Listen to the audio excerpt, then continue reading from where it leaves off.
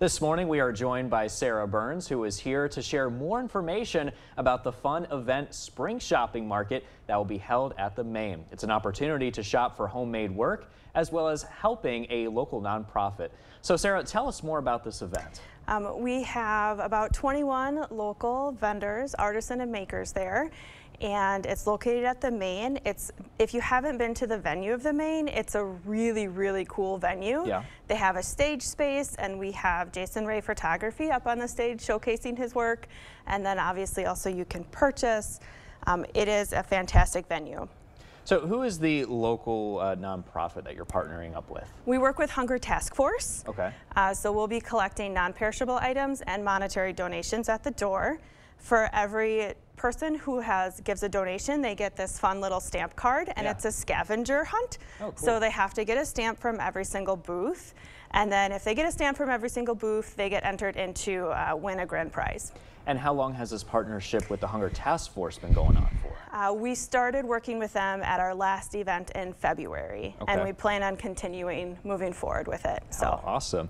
Now tell us, how are we able to attend this event? Is it available for purchase, and so where? It is free to attend. It's at the Main, which is 422 Main Street, downtown La Crosse. Parking can be a little bit of a hassle, but there's the parking ramp on J Street that you can use, and we're just a short walk through the alleyway.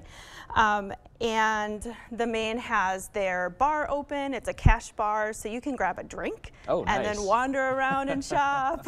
It's a really, really great venue. Now you have some really good looking sweets here that we have right in front of us, and I gotta tell you, my mouth is watering right now. I can't wait to actually try one of these. So are these some of the type of desserts and food in general that we can expect? Yes, so I brought my gourmet cookies this morning, and this is actually the 6 flavors that I'll have made for Sunday. I did a small test batch for you guys. Oh, awesome. So these are the 6 gourmet cookies that I'll have. I also specialize in scones and these cake jars. So from me, that's what I'll have available. Okay. And then we also have people who are going to be selling granola there and honey, and then the other handmade stuff like this.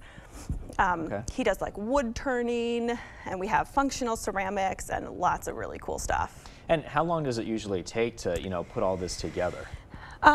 So I started organizing this one in probably January. Yeah. And then we have applications open for about a month and a half. And then me and a couple other people go through the applications to make sure we have a really diverse set of people, so that you're not going to see a candle maker and then another candle maker and then another candle maker. We have a really diverse selection. It takes a few months to put together. I could imagine. It's such a huge process, and then of course making all the food and things like that too. So I know you said that you're a baker yourself, right? And you own your own bakery in your own home. So can you tell us more about that? Yeah, I own Omega Bakery. I'm actually a completely gluten-free bakery. I'm a dedicated gluten-free bakery, and I specialize in allergy baking. So I do dairy-free, egg-free, vegan, soy-free. If it's free of something, I can do it. And right now I'm at my max capacity for my kitchen, so we're hoping to expand into a storefront space. Do you know when that could happen? We're hoping for this summer. Because I was going to say, this looks phenomenal. Yeah, we are really hoping for this summer.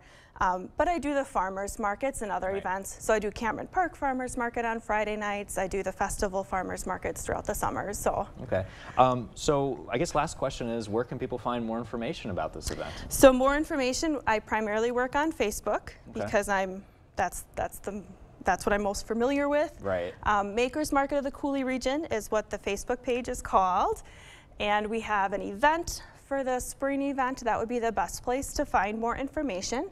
And we have spotlights on all of the different people who will be there. So if you go to that event page, you're going to get to see what's going to be available.